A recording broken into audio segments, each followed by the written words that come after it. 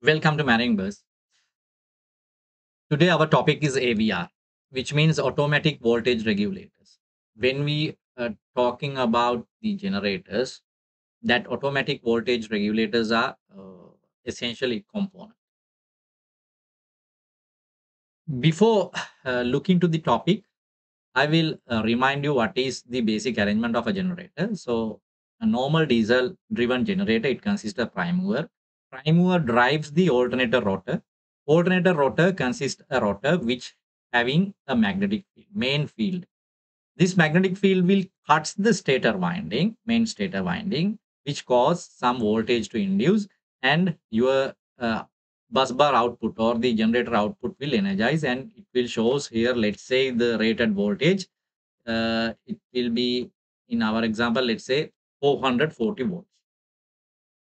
Now there should be some device which monitors this generator output. So the device we called automatic voltage regulator, it monitors the generator output voltage.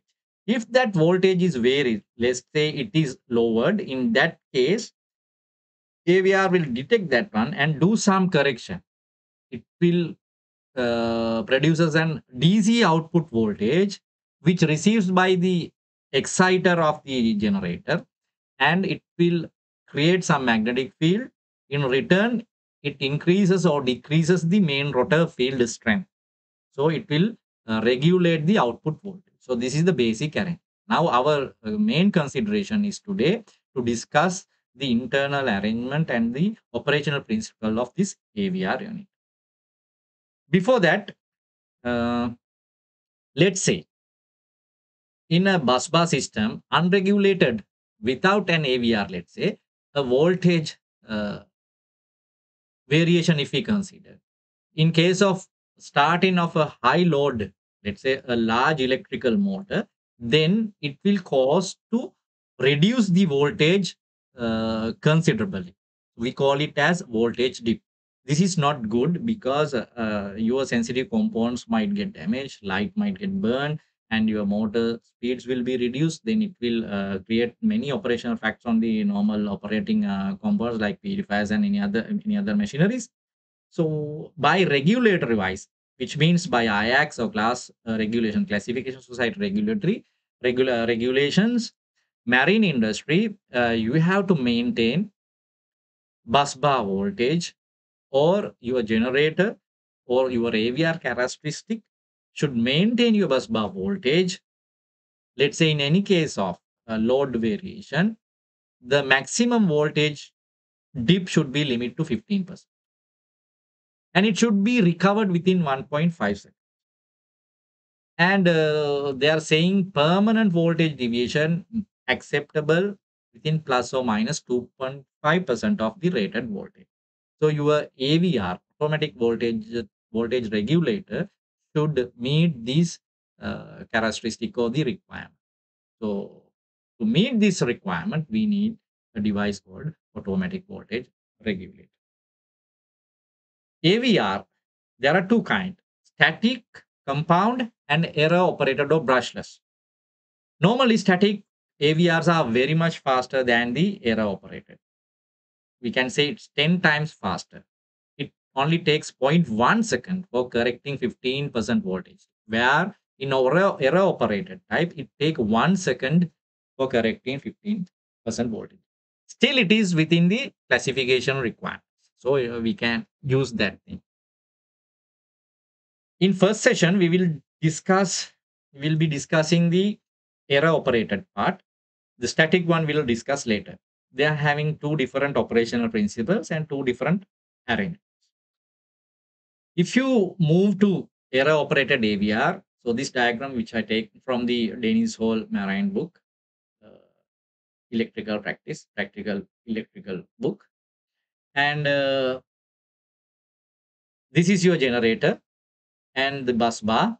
So AVR is this unit. It sends the bus bar voltage and it compares the bus bar voltage with our set voltage and produces some error. If there is any difference, it produces an error, feed into an amplifier. This amplifier amplifies the signal and controls some thyristor circuit to control the excitation voltage. As the excitation voltage, this is a DC supply, varies, then it will uh, vary the generator output. This is the basic arrangement. Now let's move the complete arrangement of an AVR circuit. This is the complete block diagram of an AVR. Basically, the alternator is there, the bus bar ACB, and it has a voltage sensing device, comparator, and the error amplifier. Then every error amplifier will control some thyristor control circuit, and there is a regulated voltage bridge or diode bridge, which produces variable DC voltage, and that supply is given to alternator exciter. Let's say your voltage sensing device, it consists step down transformer, which sends the bus bar voltage. If it is, let's say, 440 volts, it will step down this to a 10 volts, let's say 10 volts DC signal. Here DC, and then it's DC. It will convert into AC supply. Sorry, that AC supply is converted into DC supply through a diode bridge, and with a capacitor circuit, make it smooth. So we'll have a DC voltage which represents the generator out. Normally, it is very much less value with compared to the generator output. Let's say in our case, we take the generator output voltage is 440, and if the 440 is available, the voltage sense circuit produce 10 volts out. And this 10 volts output feed to a comparator circuit where it compares this voltage with our set value. To maintain 440, our set value is 10 volts. So if the measuring circuit feeding 10 volts means there is no error. It matches with the set value. Let's get a closer look of this one. Comparator circuit consists of uh, two Zener diode circuits and branches. Let's say when rated voltage 440, then you will get 10 volts. As the Zener diode drops 5 volts between A and Y through this resistor, there will be a voltage drop of 5. Same way, in this branch, this Zener will drop 5 volts, whereas you will get 5 volt drops through this resistor. And if someone measure this voltage between A and B, what happens? Here 5 volts and here 5 volts with respect to Y point. So A and B voltages are same. So output voltage is same. Which means this is our set value. The set value is made by this Zener and resistor arrangement, right? So it's very clear. If you have 440 rated voltage, let's say it is represented by 10 volt signal, in that case, there won't be any error. So no any excitation variation will occur. Let's say now your bus bar voltage drop down to 380 volts, which means 9 volts. Then the voltage drops here 5 volts, and through this resistor 4, then this resistor also again 4 volts. Then between A and B, voltage drop will be minus 1, minus 1, minus 1. So whenever the bus bar voltage drops, as per that the DC measured voltage varies, then the voltage between A and B also get varies. This signal will feed to a comparator op-amp amplifier circuit. Then this will feed to another amplifier circuit for firing the process the thyristor firing circuit. In the other case, if you have oversensitive over voltage situation, let's say rated voltage 440 and it exceeded to 460, in that case it produces, let's say, 11 volts.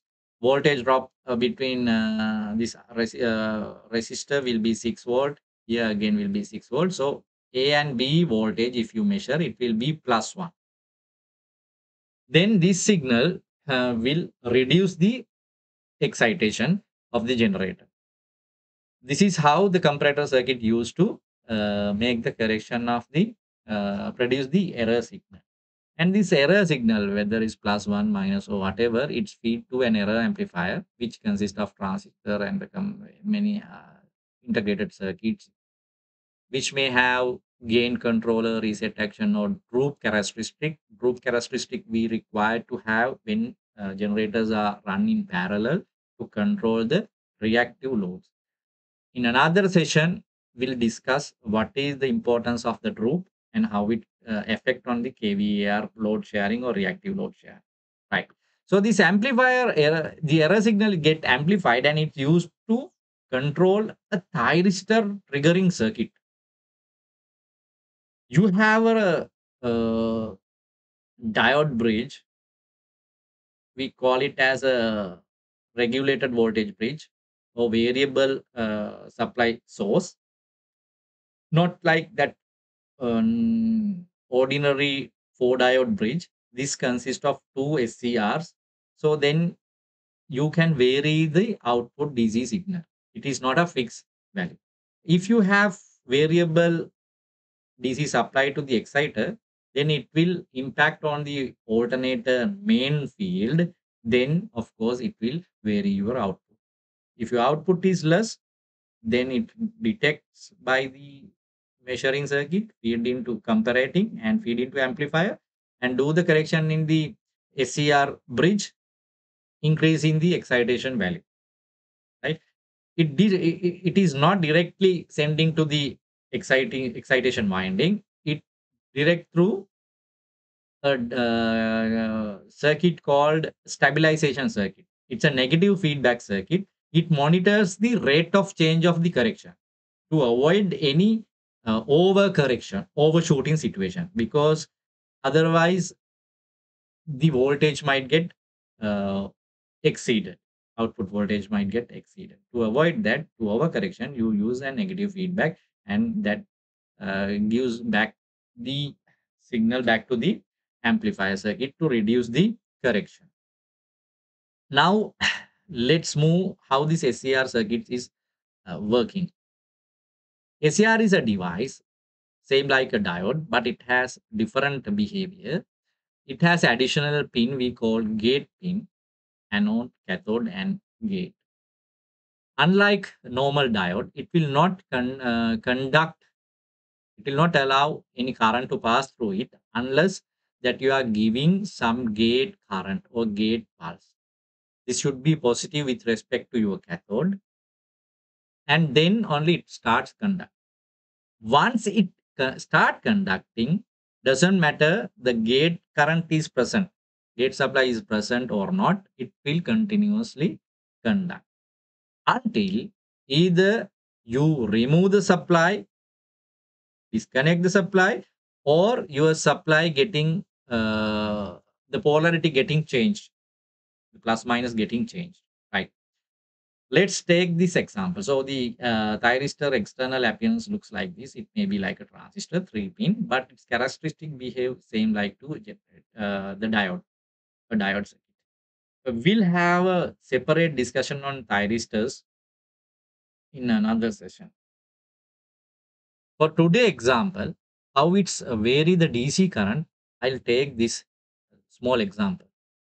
This is your supply. This dotted line represent the AC supply which is produced to the thyristor. The second diagram, the chart, is used to indicate the gate pulse. In this case, you can see as the supply voltage starts, the same time the gate pulse is given, which means the conduction will start from here and going. Conduction will stop here because the AC supply polarity changes and no conduction through here.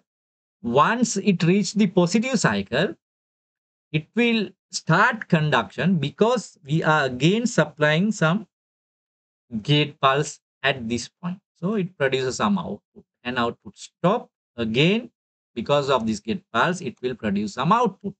So full top half this time will get as an output because that we are firing the triggering the gate signal as the starting point of the positive supply half cycle. right? Positive cycle.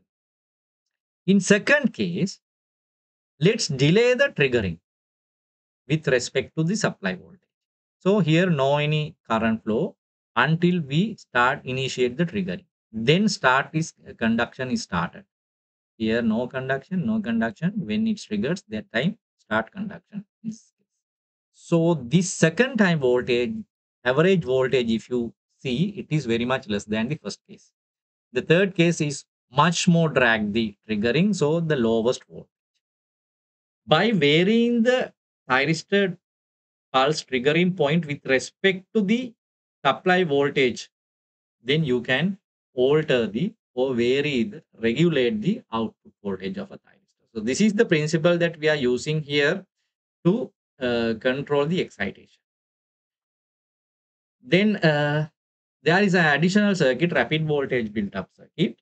This part is used for initial starting up. As we know, generator while starting it use only the residual magnetism, so it's a very small voltage build up, so we have to take it rapidly to the rated voltage.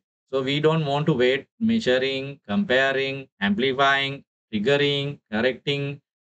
So we don't want to wait for that time. Only for starting time, initially boost up is taking doing by a rapid voltage build up circuits, a special circuit. So the generator will take into initially rapidly to the rated voltage. So this is all about the era operated AVR. Next day we'll move to discussion of static AVR. If you have any doubt about the generators and operations, in my other videos, the previous videos, I'm describing how the generator operation and how that voltage is creating, building up. These things have been discussed. Thank you for everyone. So let's meet on next session with the static AVR.